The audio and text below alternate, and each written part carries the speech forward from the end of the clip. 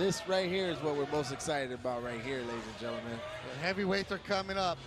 Oh, Greg Prince Hardy. of War is what his shoe says. Those shiny shoes say Prince of War. He checked in at 313.9. Michael Hunter, 90 pounds less at 223. The heavyweights are ready to go in the 6th round here of All-Star. Murphy wins the round. It's now 49 points walking away with it for the West Squad.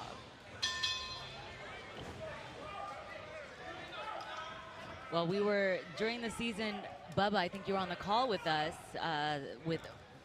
when Greg Hardy got rocked. Yeah, earlier this year he got put to sleep a little bit. And, you know, that's just happens in boxing. You see so many highlights of him putting people to sleep, and then sometimes, you know, sometimes you're the hammer, sometimes you're the nail. You know, that's the way it goes. It's boxing. Yeah, indeed. They will only fight one round tonight in the All-Star section. Hunter and Hardy.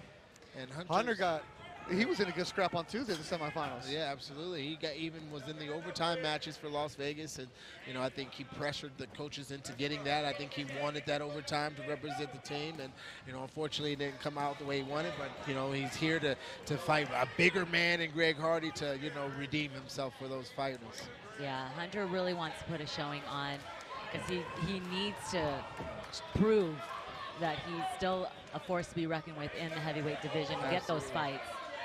Man, but you're up against a dude who's 90 pounds heavier than you. Yes, and he's setting him up with that hand in the air.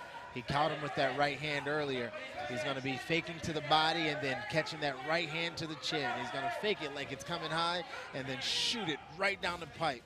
But that's what he's doing while he's punching that body and keeping him down, keeping him focused on that lower and that drop. And he's going to just reach across like he's doing, boom, and shoot that right hand across just like we called. Okay, so if you were Greg Hardy, what would you, if his coach should be screaming, what should you be doing? I'd be checking that hook. You know, I'd be check hooking. Every time he jabs to my body, I'd be throwing that hook. So if he ever thought about, just throwing that right hand across like he did, he'd run into something, or I'd protect myself.